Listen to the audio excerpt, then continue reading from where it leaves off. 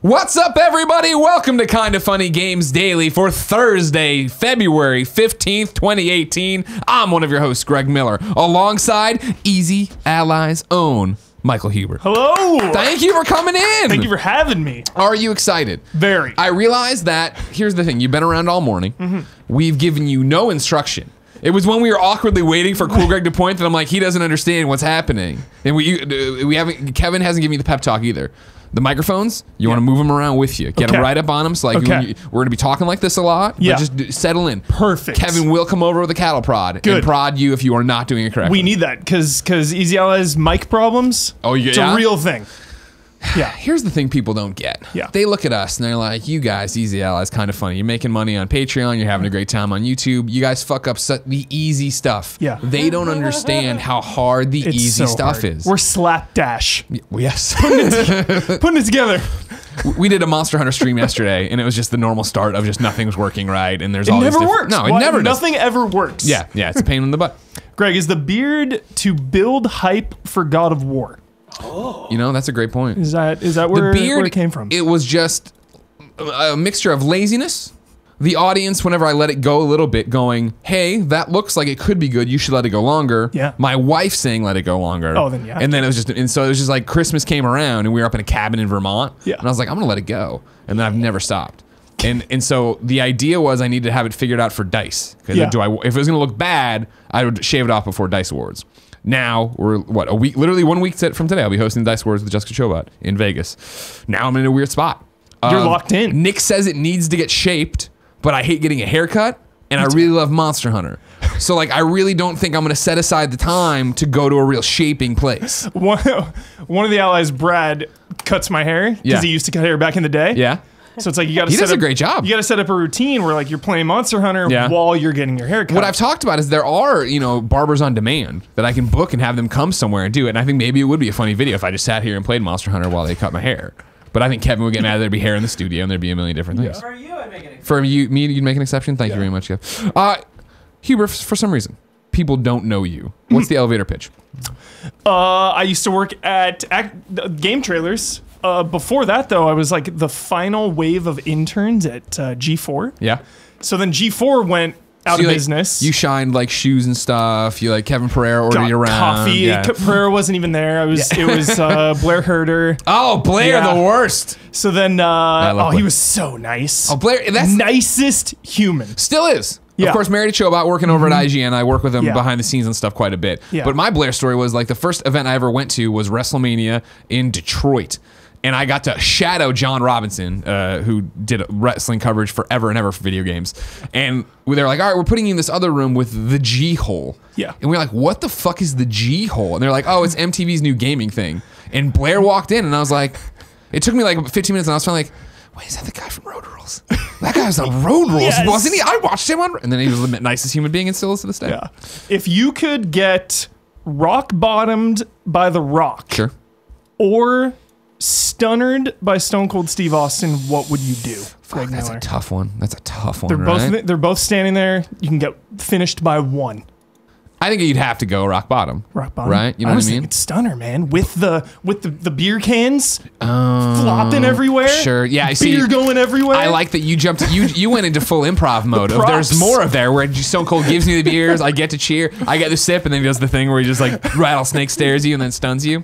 I knew I was going to like you. If you didn't know, this is Kinda Funny Games Daily. Each and every weekday on a variety of platforms, we run you through the nerdy video game news you need to know about. If you like that, head over to kindafunny.com/KFGD, where you can be part of the show. Write in with questions, comments, concerns, bad PSN names, and everything else under the sun. Then watch us record it live on twitch.tv/kindafunnygames. Of course, if you're watching live, you have a special job. You need to go to kindafunny.com/you'rewrong. Tell us what we screw up as we screw it up, so we can set the record straight for everybody watching later on youtube.com/kindafunnygames and listening on podcast services around the globe.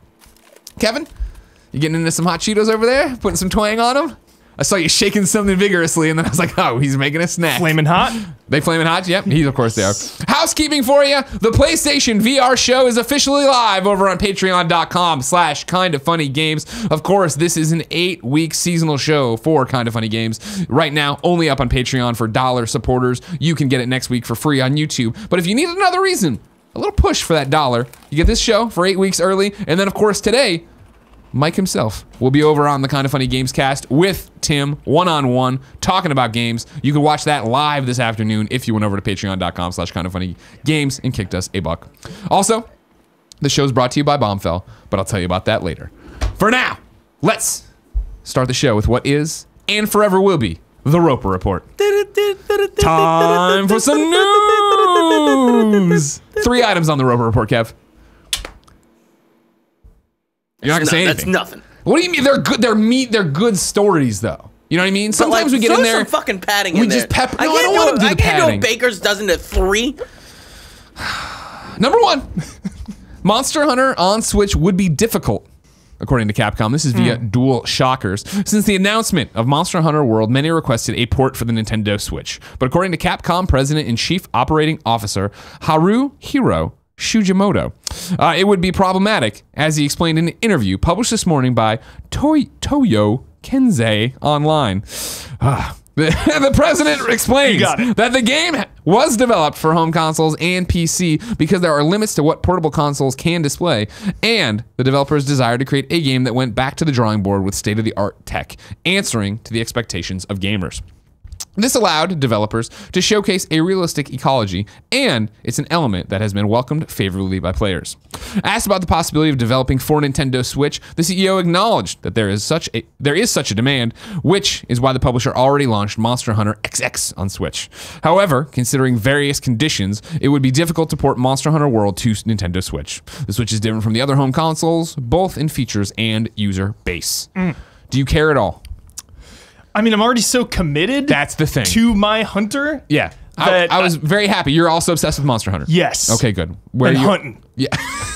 Where are you? How many hours are you in? I think that's a bit, because you were saying Hunter rank, you're still 11 or 12. Like right 11 or 12. Haven't finished the campaign, like 35 hours in. We're right there together. Like, I'm telling you, blow off this Gamescast, play with me and Kevin after this. No, I just want to play. Yeah. We got to set up. We got units all over. There's one right there all hooked up ready to go. Ready. Okay. I'm always ready to hunt.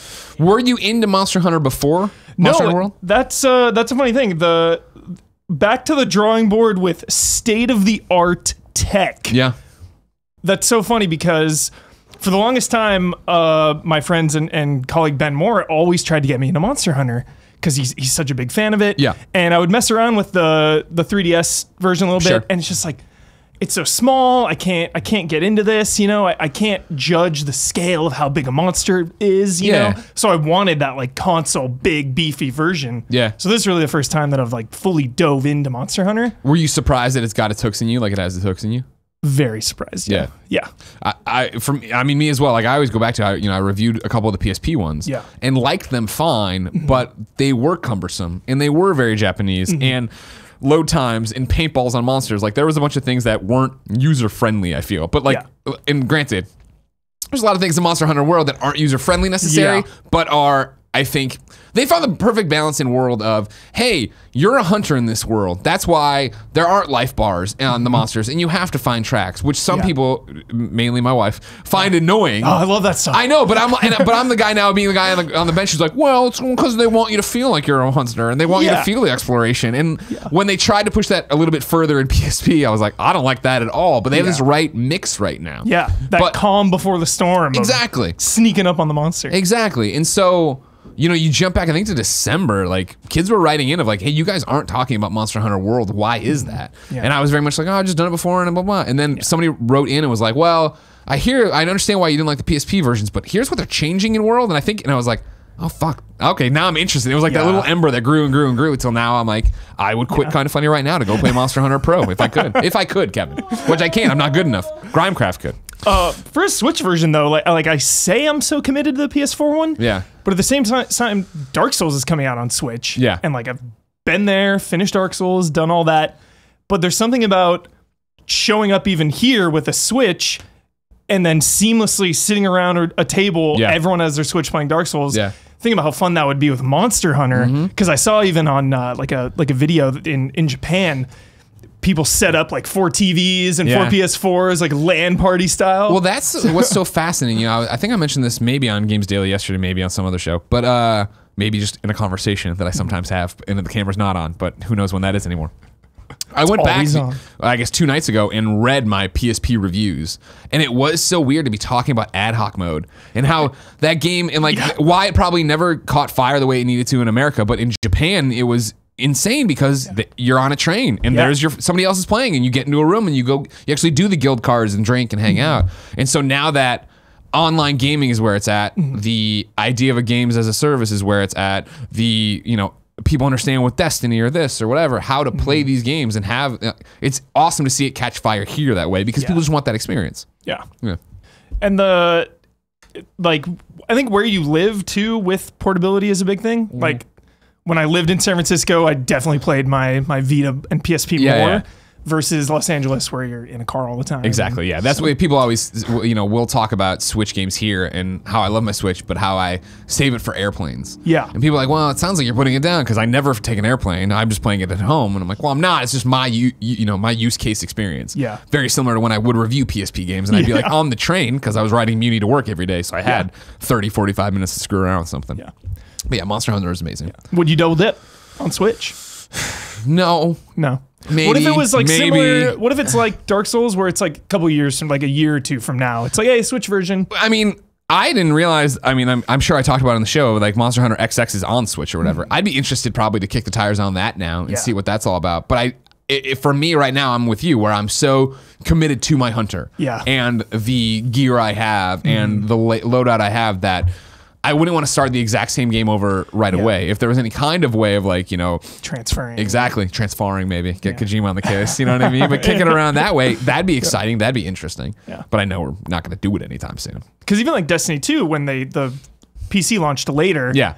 It was like, man, I already got my light level up. I'm not going back. I'm in. Yeah, exactly. That's what blew me away, how many people did go back. Yeah. I hate this game, and they aren't being, I'm going to go buy it on PC and play up all the way. All right, well, whatever you got to do. All right, were you big on Destiny 2? For a bit. Yeah. Yeah. And then the Curse of Osiris came out, played it, done. Yeah, exactly. That was a similar thing for me, where I really enjoyed it at launch, got the platinum, had a great time, and then Osiris dropped, and it was like, with no one else now being hyped to play it, right? No one's enjoying it. It's like, well, I'll wait for the next big expansion. Still love it, want to get back to it and raid a bit, but then Monster Hunter came along. Yeah. And it's like, well.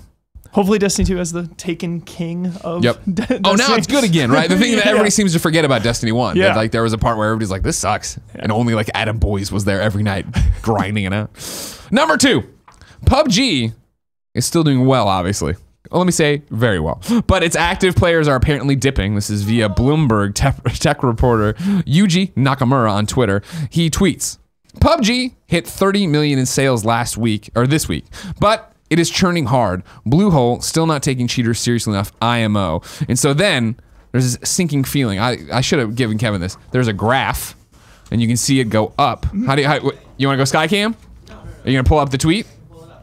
Because if you search that guy's name on Twitter, you'll find it. Well, basically a graph's showing it peaking, middle of January, right before February, and then starting to come down when it was just below 3.5 million, now starting to come back down towards 2.5 million. Kevin will bring it up while we discuss more. Yeah, sorry, I'm trying to find the guy. Dude, Kev, I just threw you a curveball. It's in the title. PUBG active. Got it. IGN adds to the story, and it was only a couple weeks ago that Fortnite beat PUBG's concurrent PC player record by around 200,000 players. Then Jeff Clark writes in to kindafunny.com/KFGD and says, so PUBG hit 30 million in sales. First, congrats to the team and the people who are working hard on it. However, the PC player base is declining. This seems to be due mostly to the cheater pumpkin eater plague in PUBG on PC. Getting cheating to stop completely isn't possible, but it certainly is possible to minimize it substantially. Why can't they get cheating under control, and how much of these players are leaving PC for the Xbox version where cheating is not a problem? Love ya and would date ya, Jeff. You play PUBG, correct? Yeah. Where are you playing PUBG? PC. Are you running into cheaters? I'm so bad, I don't even know if people are cheating, you know? Like, someone kills me and I just accept it. Like, they were better. They were better than me, yeah. Exactly. Yeah, I hear you. So, I don't know. Have you noticed any difference? Because I'm a console snob, right? A console plebe, whatever. That's where I play it. So I have been playing on Xbox One at launch, and then I've dropped off now because of Monster Hunter. Yeah. Are you seeing less players or anything? Is the experience any different for you? For me, no. Yeah. I mean, you load up a game, it's 100 players, so you're not gonna see that dip. Yeah. And I feel like those numbers were maybe unsustainable. 100%. They've got to dip down at some point. Yeah. To Jeff's thing, I don't think the Xbox version's peeling off that many PC players. I feel like if you are a PC player, you are hardcore PC. Yeah. That's your ecosystem. That's what you exist in. And Kevin and I playing on Xbox, and Kevin's still playing on Xbox, turning his back on Monster Hunter quite frequently. Wow. Turning your back on Monster Hunter. Too many games. You can only have one love, and it's the true God Monster Hunter world, the base God. I think Xbox players are Xbox players, PC players are PC players. Sure, there's people who have peeled off one way or the other, but I think what you're hitting, they're never going to be concurrently 3 million people playing this game all the time. I think the crazy thing is that Fortnite passed it. Right? That is crazy. Right? And I know Fortnite's free to play, and that definitely helps. Yeah. But it's on PlayStation, which has the biggest install base. Yeah. And it's, you can't play PUBG on PlayStation. Yeah, that's got to be huge. Yeah. And then, I remember the shot across the bow when PUBG kind of criticized Fortnite for adopting Battle Royale, and you look at that moment to where they both stand now. Yeah. I would have never guessed that Fortnite would have blown up. I don't even think Epic probably thought that Fortnite would have blown up this way, because it's a great way to revitalize a game that was doing what it was doing. Yeah. I don't think Fortnite Save the World mode was going to set the world on fire. I think it was a very much a Paragon situation, right? Of, hey, we like this game, we've released it, there's an audience for it, but we can't sustain on that forever. Yeah. And so then to go and add this, PUBG mode in there, a Battle Royale mode, it was a brilliant move. They were the first people to really blatantly just be like, hey, we put in this mode and we love PUBG, so we're happy to put it in here. And then it was such a weird look to have PUBG be like, what the fuck, guys? What would have been interesting is when it happened, I remember saying, like, this is a marketing nightmare the way PUBG's handling this. All you're doing is giving Fortnite more advertising and free opportunities to piggyback off of this.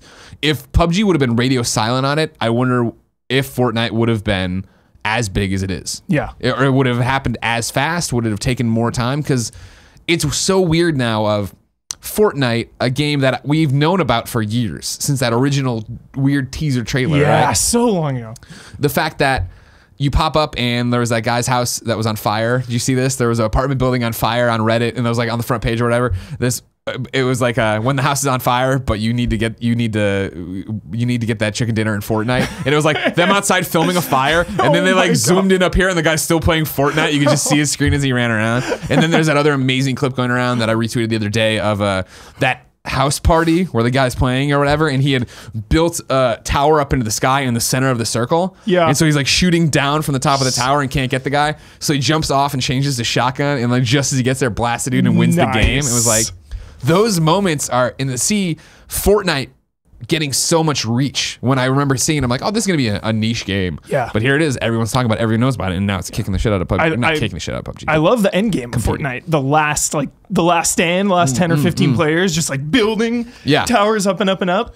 So have you played a lot of Fortnite? Are you committed to PUBG? I'm committed to Monster Hunter. Okay, that's my man. That's my man, Kevin. That's what people do here. But I dabble in both, I would say. Okay. Yeah. Do you like one more than the other? Putting you on the spot. More people I know play Fortnite, and I'm all about that jolly cooperation. Sure. So that usually pulls me into Fortnite. Yeah. So, yeah. A bizarre. As for the cheater situation, though, I know that when you have so many people, like 30 million people, it doesn't seem like they're making progress. But I have seen the recent numbers where they said they banned 1.5 million or even close to 2 million. I think that's pretty good. They're working on it, right? Yeah. They're trying. They're booting these people out the best they can. But it is a struggle. And why can't they get cheating under control? I would imagine as fast as you make a fix, cheaters are trying to figure out a way to get around that fix and figure out how to do it. I grew up with Counter-Strike, so I'm well accustomed to the PC cheaters. People floating through walls and aimbot and everything. Monsters. Yeah. That's why you play on console, right?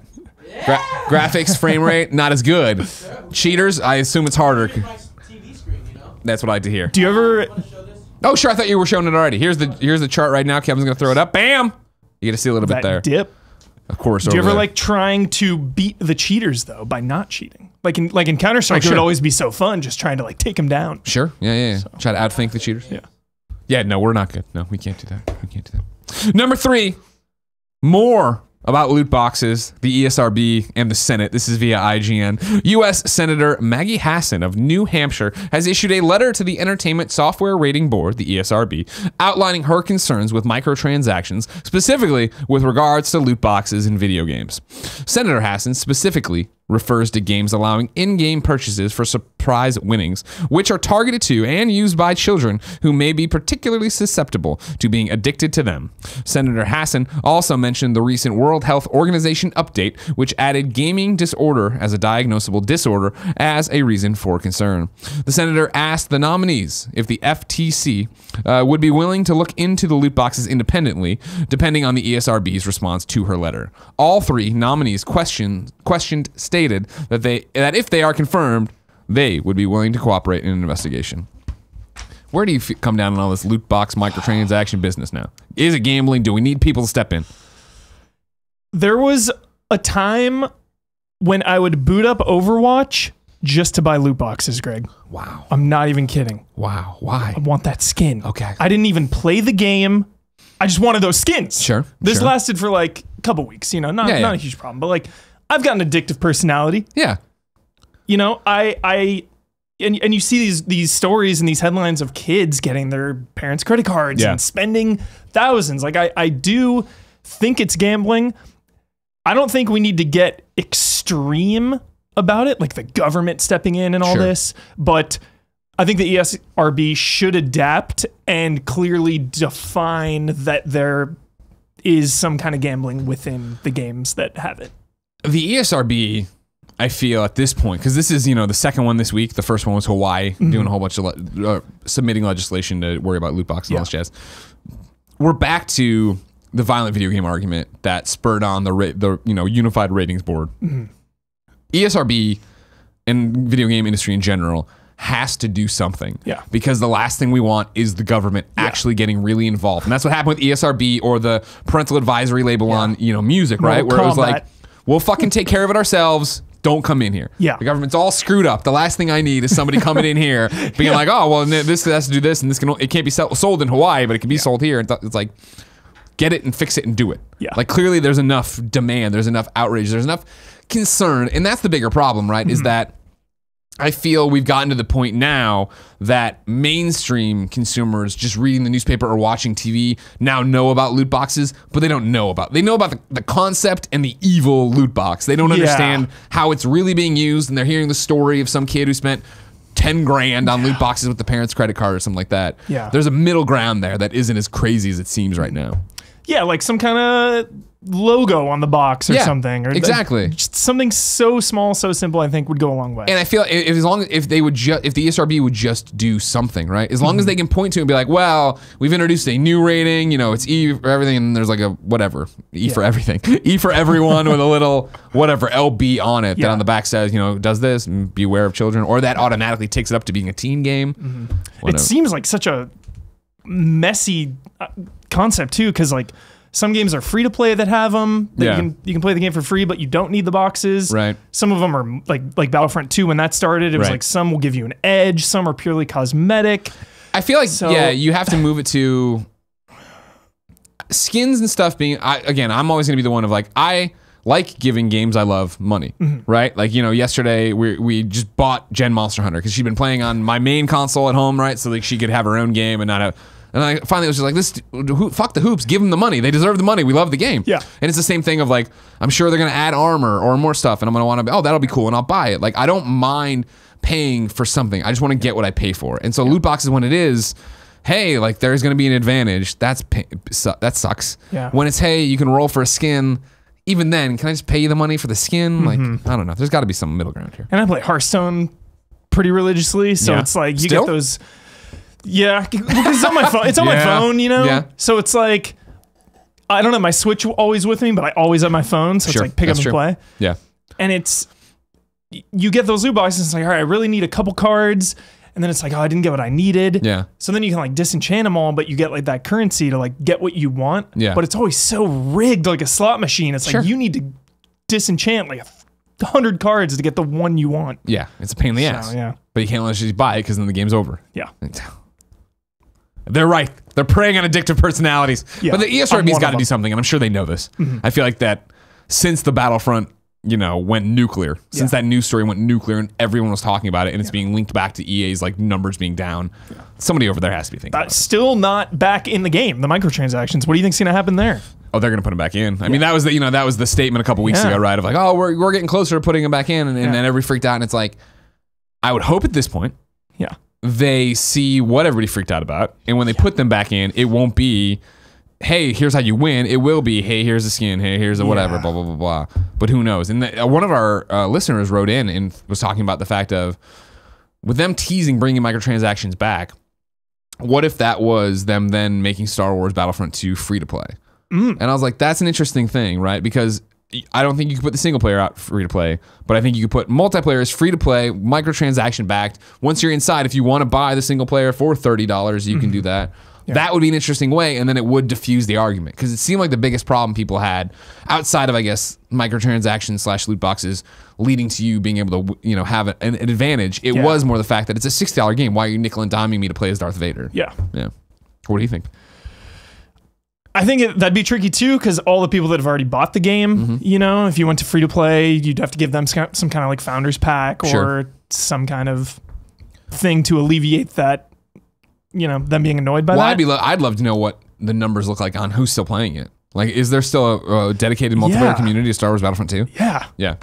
I don't know. And then like all the movies coming out, there's probably going to be good time to relaunch it. You have Solo come out, slide those loot boxes in right there, capitalize on the movie. Keep looking like the EA everybody hates. Yeah, exactly. Rumor going around too that hasn't made it. It's been getting kicked around this week. I haven't bothered putting it in because it's a top super level rumor. But heads up that there's a rumor that Star Wars and Lucasfilm is so upset that they've had meetings with like Activision and other people about this. Maybe not even Activision, but they've talked to other companies. I think it was Ubisoft and Activision, but kindafunny.com/ you're wrong about that rumor.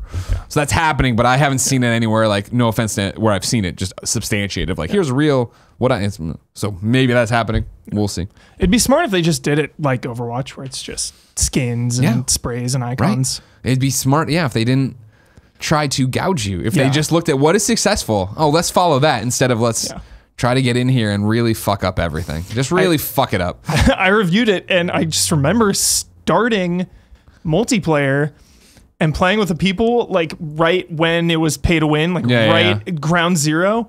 And there was like the thermal detonator card. It was like, all right, your thermal detonator has a bigger blast radius and it does more damage just straight up. Yeah. I can remember just running into battles and just like the detonators just dead. Just like, ah! Fun times. So bad. Who would have thunk that it wouldn't work out as the way they wanted it to? All right, I didn't set you up for this. I'm sorry. Okay. I didn't talk to you about the show at all. I'm going to say something weird right now, and then I need you to read this bold underlined portion. Just that portion, right? Yeah, right there. Okay. I'm excited to see what happens with Battlefront 2 when they bring back microtransactions. But that's so far away. If I wanted to know what came to the digital mom and grop shops today, Mike, where would I go? The official list of upcoming software across each and every platform as listed by the Kinda Funny Games Daily Show hosts each and every weekday. Yeah! Out today, it's Thursday. That means there's a ton of Nintendo Switch stuff. If I don't read a platform, it's because it's on the Nintendo Switch. Don't bust my balls. Aqua Kitty UDX, Escape Trick 35 Fateful Enigmas, Johnny Turbo's Arcade Gate of Doom, Millie, Pool Billiard, Quest of Dungeons, Samurai Aces for Nintendo Switch. That's in the title, I had to say it. Torque L Physics Modified Edition, Violet, Wonder Jaw, Try Again or Walk Away. There's also a demo version for that one. Xeno Drifter, Machine Knight on the Nintendo 3DS, RTO2 on the Nintendo 3DS, A Certain Magical Virtual on PlayStation 4 and Vita. Vita lives. Secret of Mana on PlayStation 4, Vita lives, and PC. I think Fe's on Switch tomorrow. FE is on Switch tomorrow. Yeah. I don't know how that's crept on the list today. There will be a question about it. Stay tuned. And then Fortnite is back up and running after patch V2.5.0 is live. The update brings new Lunar New Year legendary skins and weapons, a new grenade, and 4K support to Xbox One X. 4K. So you're going to get home and play that, aren't you? Aren't you, Mike? I'm kind of intrigued for Johnny Turbo's Arcade Gate of Doom. I'll give them this. What a name. They're trying. What is that game? So many games come in here and it's like, it's our title. And you're like, whatever. Machine Knight. Don't want to get talking about it. Yeah, Johnny Turbo's up to something. Gate of Doom. Like, as soon as we're done here, I'm looking that up. The blast is the continual nuclear explosion of Switch games every Thursday continues to the point you'll never be able to find anything on that store again. New dates for you. The Station, the first-person sci-fi mystery game from a group of AAA veterans whose credits include BioShock Infinite and Kingdoms of Motherfucking Amalur, launches on PlayStation 4, Xbox One, and PC February 20th, 2018.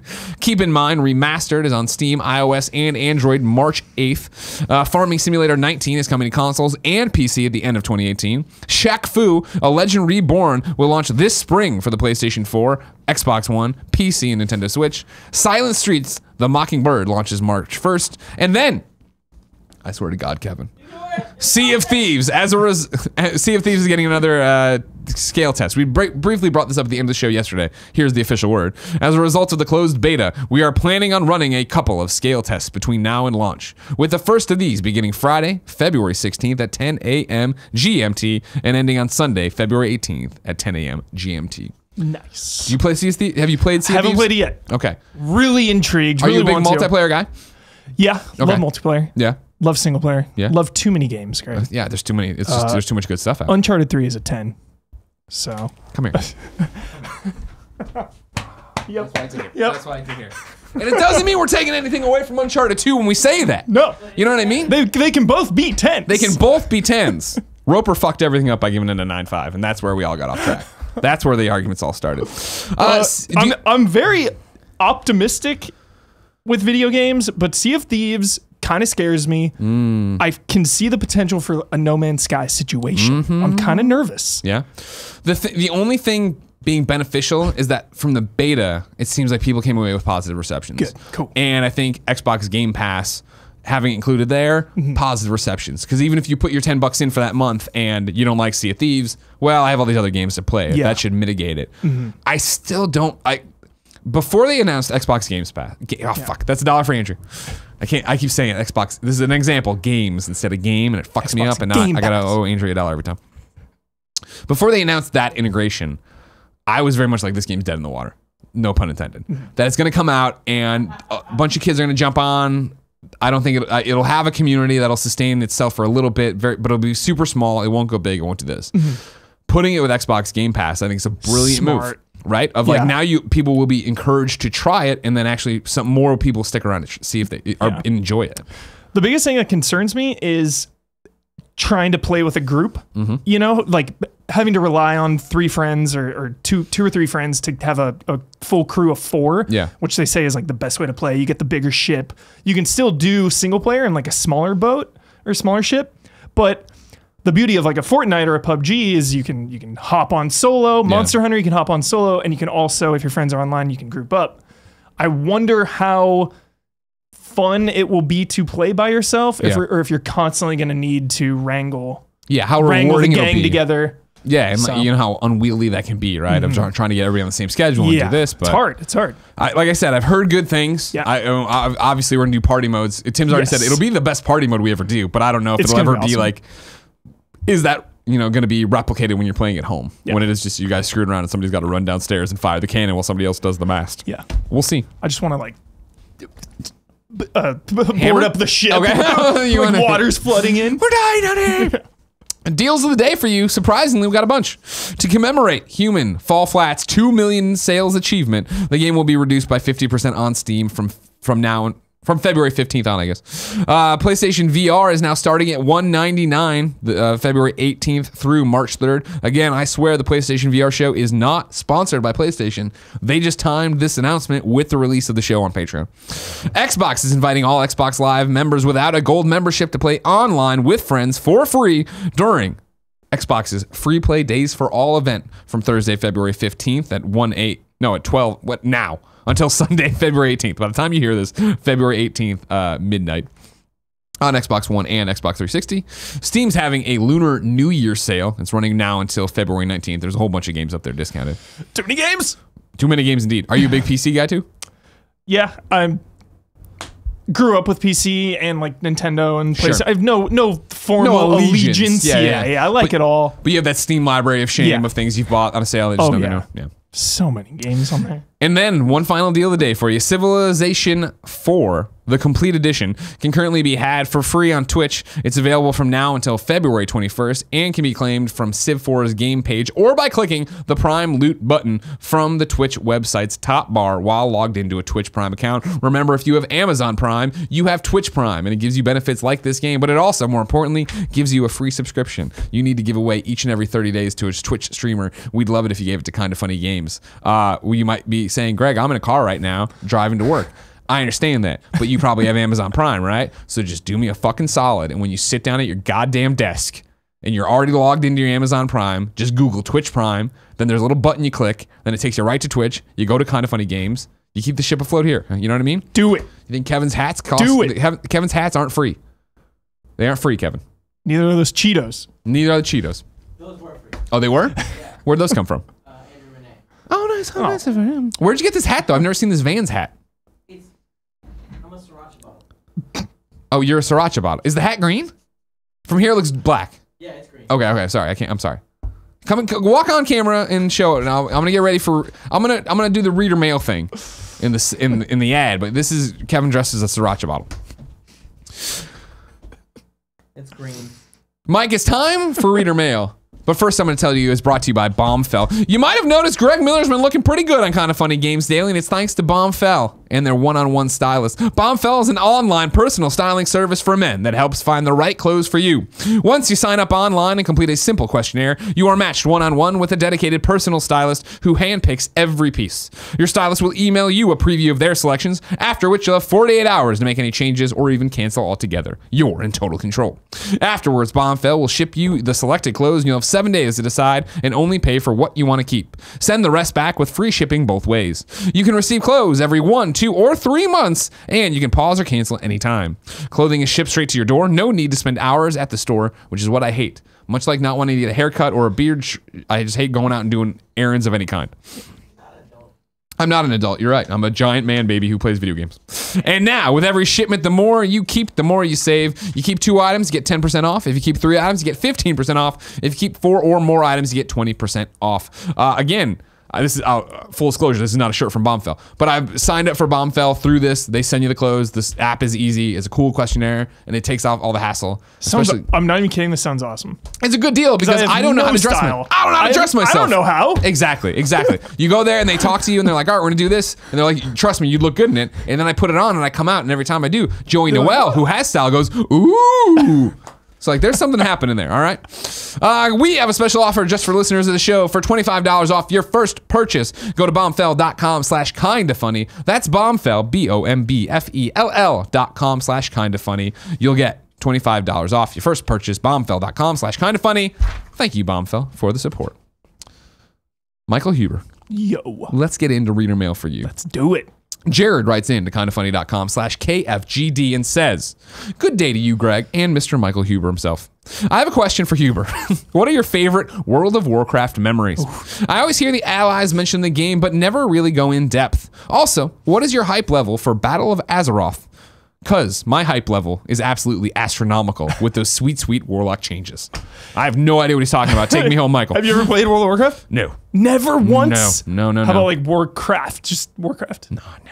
I played DC Universe Online for 700 hours, so nice. I understand MMOs. I liked the, everyone always did flying in DC Universe, but I loved the running. Speedster? Yeah, that was a good class. The developers always gave me shit because my main was Taylor Swift, but I made her fly. And they're like, you're a moron. Why wouldn't you make her a speedster? Taylor Swift. And I was like, I wanted to fly. I knew what I was doing as I role played as this pop musician that is now a superhero. I don't know. Sorry, I digress. World of Warcraft. Favorite memories, vanilla World of Warcraft, the original before the expansions. Sure, yeah. Terran Mill was this place that you would go to when you were about like level maybe 15, I think. I don't know. I don't remember exactly the level, but it was fairly early on in the game. And it was like the first area where it was really Alliance versus Horde. So it was just a bloodbath. Yeah. Every time you'd log on, you would if you're trying to level up, high level people would come and kill you. Fuck people up, yeah. I just remember always people typing in chat like, yo, we spotted 2 Alliance over the hill, like level, like people would ask what level they are, and there was just this sense of community and this sense of like a real war is going down, and that world PvP has never really like been recaptured in World of Warcraft. Awesome. Ever since like flying mounts came. Sure. Everyone kind of just flies around. Like there's still world PvP, but it was never that good as Terran Mill. That's awesome. It was so fun. That's the thing about video games. Even though I've never played it or whatever, like listening to you talk and the excitement you have and the memories you have, that's what video games are, right? Yes. When you have those moments that define a game for you to go back to them and talk about them. I'll never forget it. And then like Stranglethorn Vale too is like that. You'd go there a little later, maybe when you're like level 30 or so. Same kind of thing. Just there was like a town called Booty Bay where like Alliance and Horde could both go in. Okay. So you could walk around together, but if you attacked someone, the guards would just kill you. Yeah. So there's just this uneasy alliance, this like uneasiness kind of standoff. People would wait outside of the town for people to leave. It was just good So times. what about this battle for Azeroth then?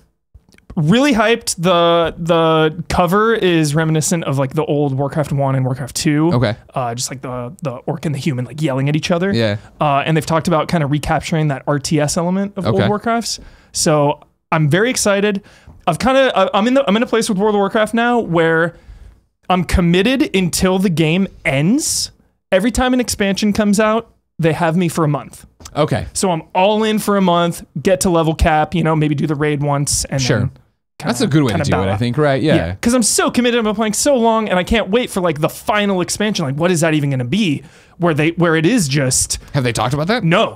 But when World of Warcraft ends, can you even imagine how intense that's going to be? Will it even end? I don't even know if it could ever end. Yeah. I mean, it'll have to one day. But if it ends, I just want everyone one final clash, Alliance versus Horde, just to end. That'd be awesome. Like when you die, you die. You get logged out or something. Because I remember when Star Wars Galaxies ended. Yeah. And that was very somber. Everyone kind of gathered on Tatooine and kind of just said their goodbyes. Yeah.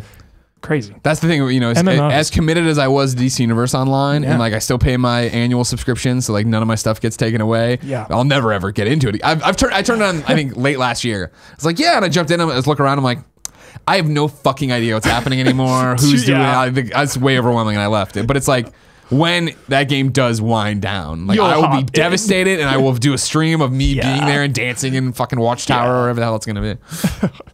I put a note here to myself while you were talking. Announce.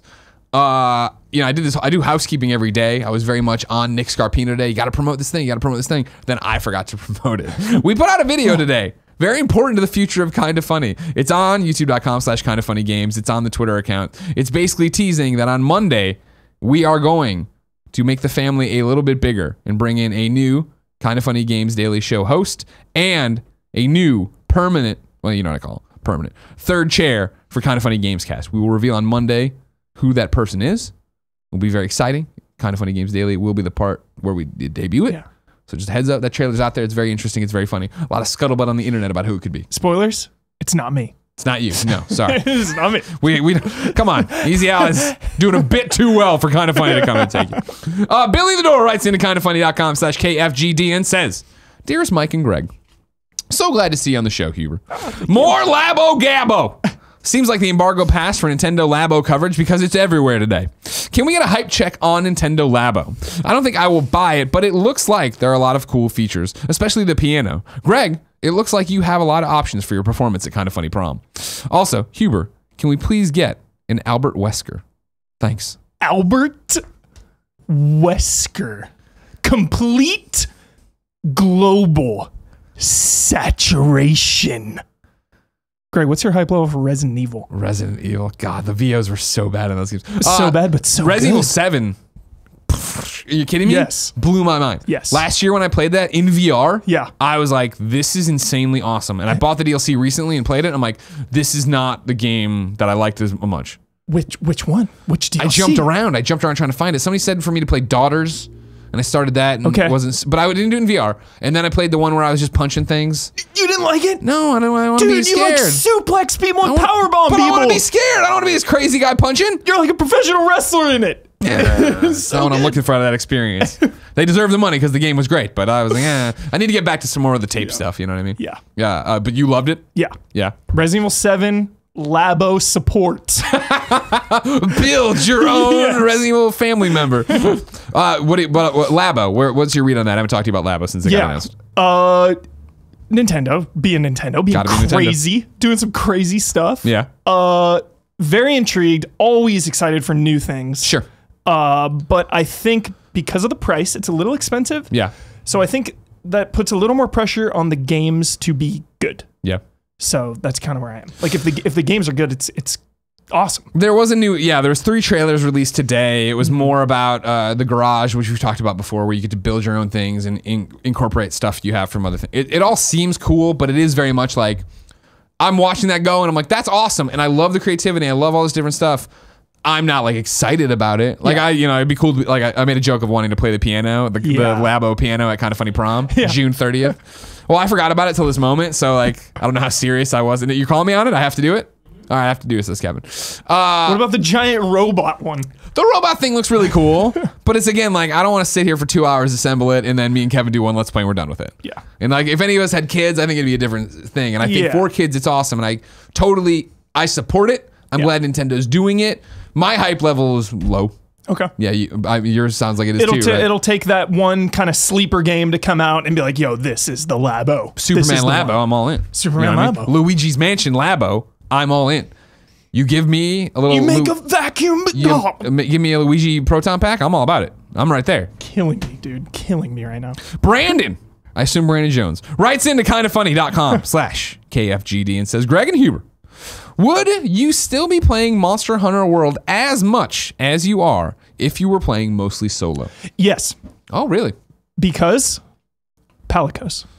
You got your Palico. Sure. This is not a sad story, but it's kind of sad. I had 2 cats growing up. Okay. For, like 10 years. Sure. And they passed away a while ago. Okay. So playing Monster Hunter has been cathartic because I named my cat in it Smokey, which is my cat. Sure.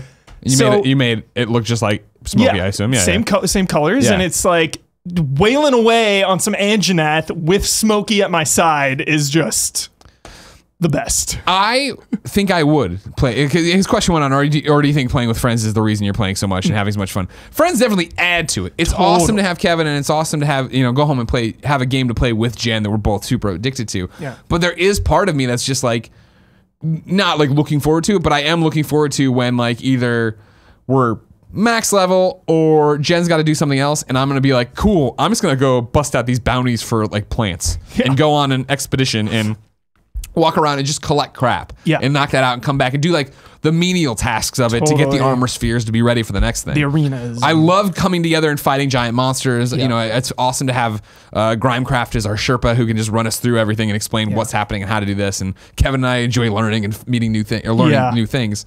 But yeah, I think I still would be super obsessed with it even if it was just me. because it's balanced so well for that, you know? And I think that's why it's so great is because you can go through that campaign solo. Yeah. And they have the SOS flare, so if you get really bogged down on a monster, you can just fire that up and have some people come in and help out. And I feel like in a way, like they made joining, even right now, Kevin, Jen, and I are all in the same place. Yeah. They made joining each other's quests, story quests, so cumbersome that I think they're very much like play the story alone. Yeah. Learn, and like there has been times where it's like, oh fuck, I got to do this alone. And I'm like, well, I get it. They're forcing me now to do it solo because like, hey, prove you understand the basics of this game. We don't want someone pulling you through everything so that when you finally get out there, you don't know what's going on. Yeah.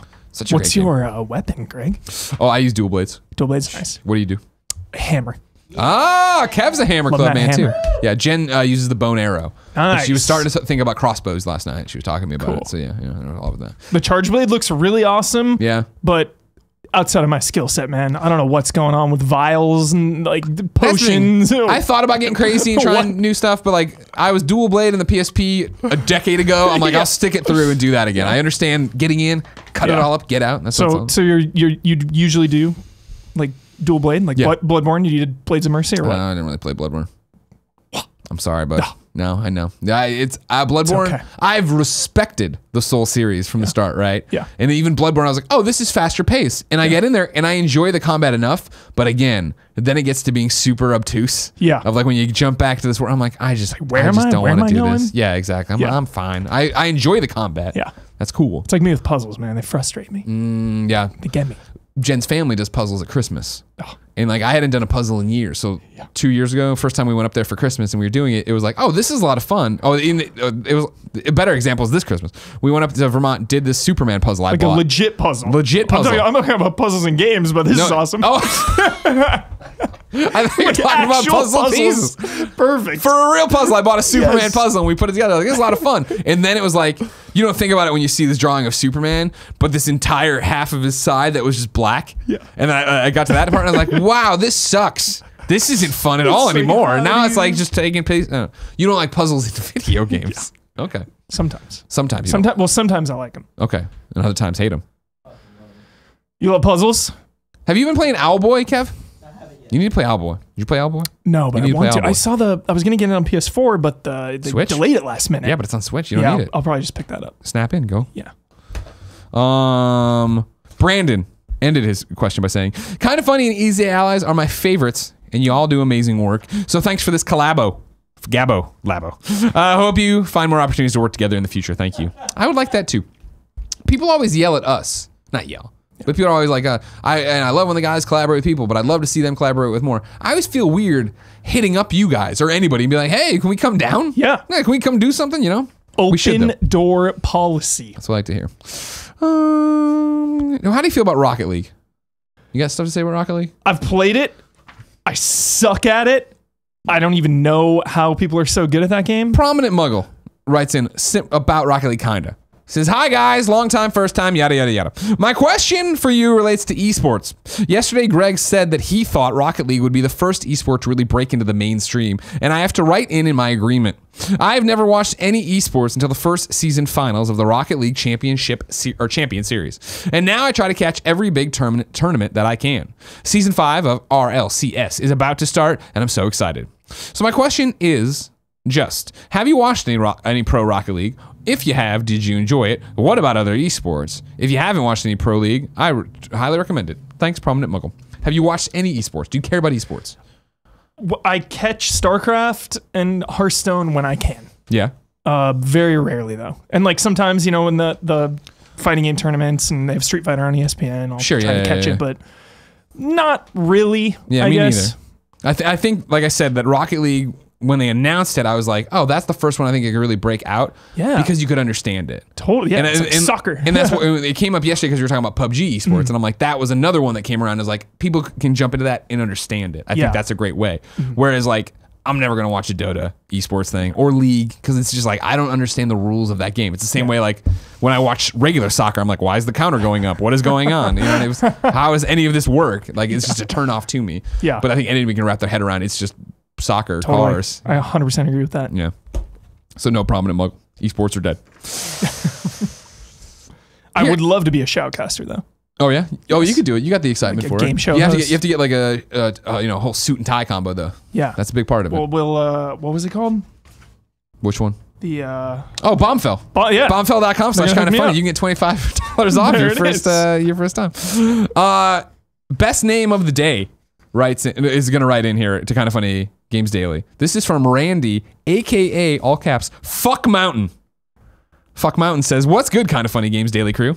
I'm really digging the year so far in games and it's only getting better. But there is really one itch that needs to be satisfied. Where the hell is Borderlands 3?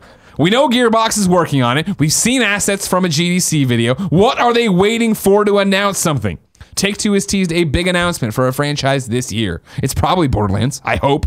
Think they would announce it at E3 and release in September when these games usually release, or let it gestate a bit longer and release it closer to the end of fiscal. Thanks for the content. Randy, a.k.a. Fuck Mountain. Borderlands 3 October. That's your prediction? Boom. E3 and E3 reveal? Yep. Okay, wow. Because they showed, I remember like a screenshot either leaked or they put it out of just like a character. They didn't say what it's from, but like, here's what we're working on. And it was clearly a Borderlands character. Sure.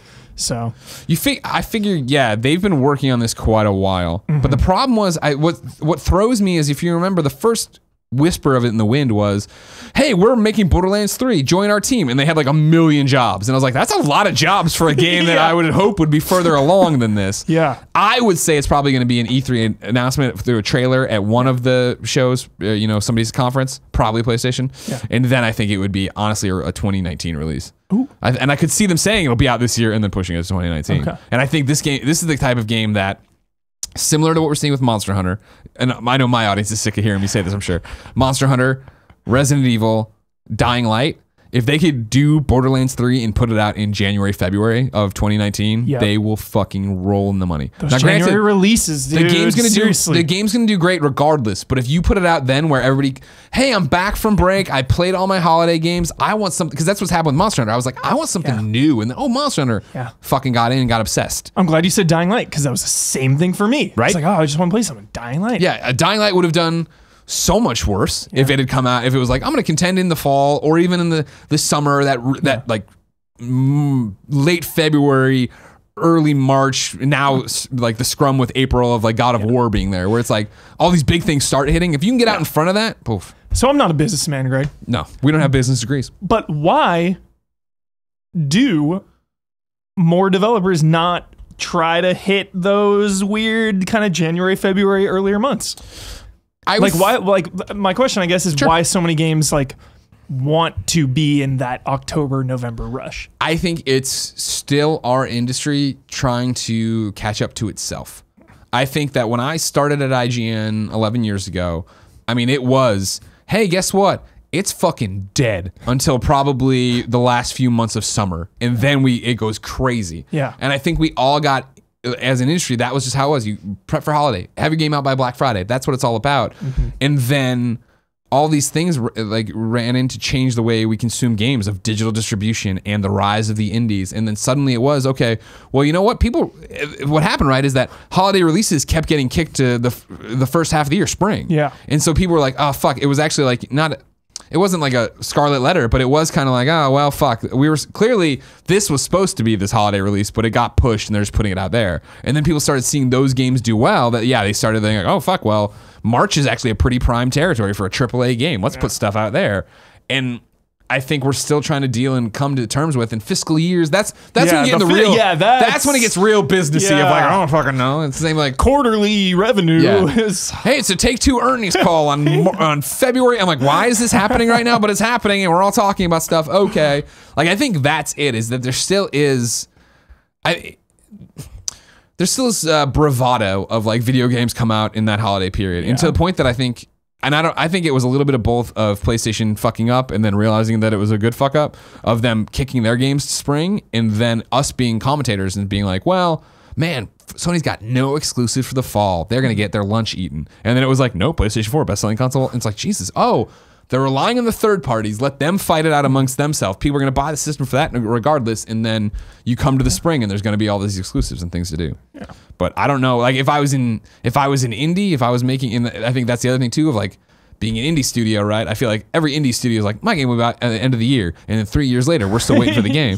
I feel like if you were an indie that had their shit together and like had everything on lock, and I'm not insulting indies, but I mean, I would definitely be like, cool, end of January. End of January, I'm coming out huge and being like, that game that you thought looked great, whether it's, Below, whether it's Y2K, whether it's that Fox game that changed its name and I can't remember now. Did Below ever come out? Nope. Below, man, I want to play that. Yep. I want to play it. I want to play it so bad. And it's definitely one of those games that I worry about, because it's awesome and it looks great and the idea is great of Below, but when it was its third PAX of us playing the same Below demo. Cuphead. All right, exactly. I was worried about Cuphead burning it, and it didn't, so we'll see. But you burn that market share and that cachet, right? Of like, I remember seeing Marty and Greg talk about fucking Below at PAX 5 years ago, 2014. Like, oh Jesus. I want to do one more. Sweet. Let's see what I want to hit up here. Oh, here we go. This is an easy one. This is a slam dunk easy question. Okay.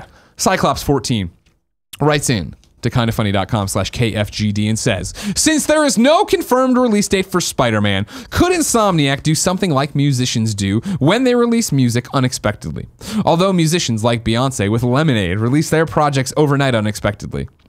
That wasn't a full sentence, doesn't matter. Could Insomniac surprise everyone with a release date that is only a week away when the time comes, or is that too sketchy for video game developers, especially Sony? Thanks as always for the great content. Never will happen. Love a good shadow drop. I love a shadow drop, don't get me wrong, but like if that big of a game, that would be insane. If it was just Insomniac making their own game, if it was Rockstar with Red Dead or a GTA or whatever, sure, it'd be that's the kind of crazy shit you play with. Yeah. Sony would never allow that. Marvel would never allow that. This game is going to be a juggernaut, and they're going to want to make sure everyone on the fucking planet knows when this thing's coming. They wouldn't want to, because it's always that thing of like, you put it out, and especially for something that's $60, right? Yeah. Like, kids haven't put that in their monthly budget, this, that, the other. You worry way too much about that. And the fact that since the announcement of this game, PlayStation has been putting it in trailers on TV like it's coming tomorrow. Yeah. They want you to fucking know when this is happening. My favorite thing is like Resident Evil did, just a demo. Right. You know, or if they even take that one step further with Spider-Man and do like a prologue type demo where it kind of leads in, that'd be so fun. Yeah, Resident Evil was another one that I ate my words on because it felt like that game had been talked about forever, and then we hadn't seen much about it, and then I was like, oh, they're going to delay it out of spring, and then when they didn't, I was like, this is not going to go well. And then I played that game, I was like, fuck, this is perfect. I'm an idiot. Time to squad up. This is where one of you writes into kindafunny.com/KFGD. You give me your name, username, platform of choice, and I read it here. The best friends, if they like your message, come and find you and play video games with you and prove that Kinda Funny best friends are a great part of the internet. I usually say best community, but I'm not going to insult Easy Allies here. But we're better. No, I'm kidding. No, Kevin, no. They love and respect. I love Easy Allies.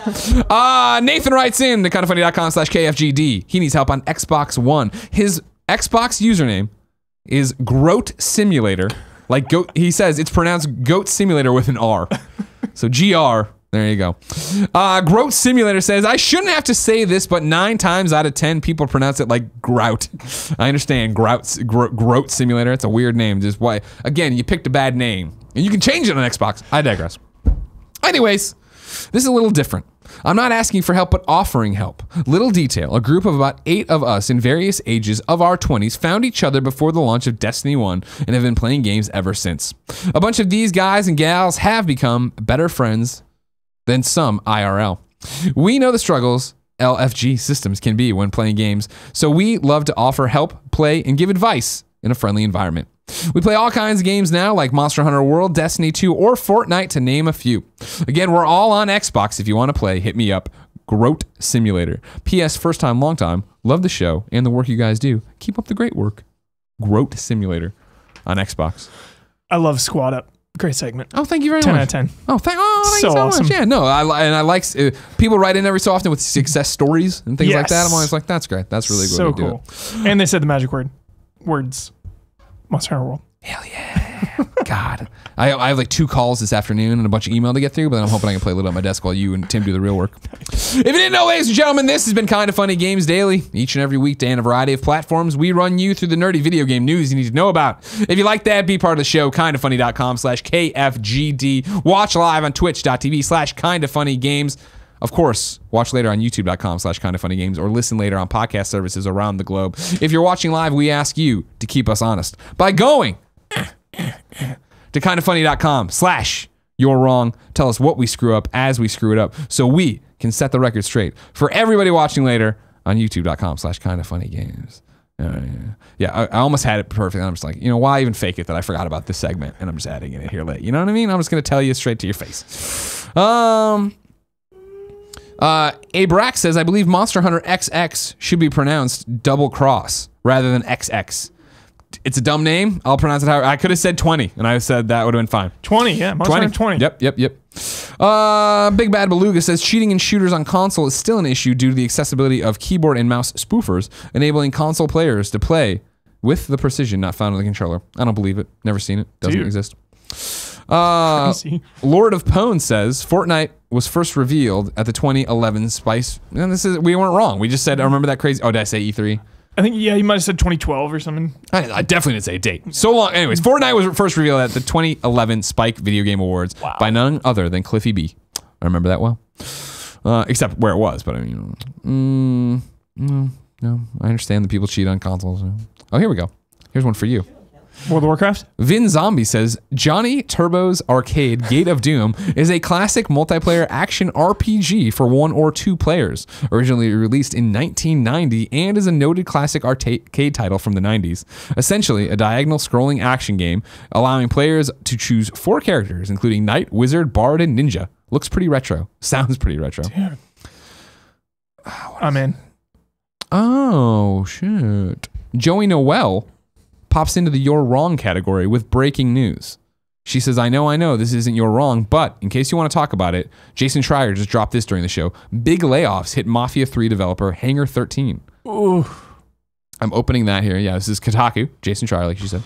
Mafia 3 developer Hangar 13 laid off a significant number of staff today, and yet another example of the video game industry's brutal churn. Publisher 2K confirmed the move when reached by Kotaku this afternoon. Quote, 2K can confirm there have been staff reductions at Hangar 13 in order to ensure that the studio's resources are properly aligned with its long-term development plans. These reductions will not influence 2K's ability to create and deliver its products that are currently in development. We never take these matters lightly and are working with the affected employees to support them and explore potential opportunities throughout the organization. Apparently, they wouldn't specify how many were laid off today. Obviously. That sucks. Yeah, obviously. That sucks. Thoughts with them. I'm sure everybody landed on their feet. Stead says, you mentioned Star Wars Battlefront 2 current players. On Steam, it doesn't look good. 585 were playing an hour ago. 585 is the 24-hour peak. 4,700 is the all-time peak on Steam. Whoa. Yikes. Whoa. And then Capitalist Pig follows up correcting him.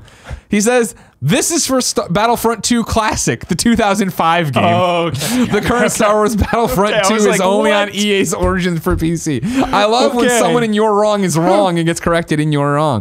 Whew, I was like, how are only 4,000 people playing that? Mac7695 says, first time writing into You're Wrong. I didn't hear Surviving Mars under release dates. March 15th for PlayStation 4, Xbox One, and PC. I'm pretty sure we've done that earlier in the week or another time because I know I've talked about Surviving Mars recently. And then, this is editorializing, I think. Maybe. I'll read it just because whatever. J.S. Collins says, Sea of Thieves isn't going to be a No Man's Sky case. It's going to be more like Destiny, as the devs described in their article on their website. The game has a strong end game that apparently includes a new ship, new quest, and beta. This doesn't, no. He just means, no. No, I take it back. I wasted my breath with you. Just never underestimate how quickly gamers burn through content. Exactly. Like, it's never fast enough. Vampy bit me right now with her 100 Monster Hunter rank. I'm like, good Lord, woman. Yeah. Michael, you've been a pleasure. Oh, thank you so much for coming by. I know, it's gone. Well, you got a whole day of content, so you're not going anywhere. Don't worry about that. Remember, of course, you can watch him, Kinda Funny Gamescast, one-on-one with Tim. It'll be live today for patreon.com/kindafunnygames supporters at the $1 level, just like the first episode of the PlayStation VR show is. If you don't support at that level, you can get it as a video or MP3 tomorrow on Patreon. And if you want to wait till it's free on YouTube or podcast services around the globe, you can wait until Monday. I'll be back here for Kinda Funny Games Daily tomorrow with Tim, and a new host will be here on Monday. But until then, it's been our pleasure to serve you.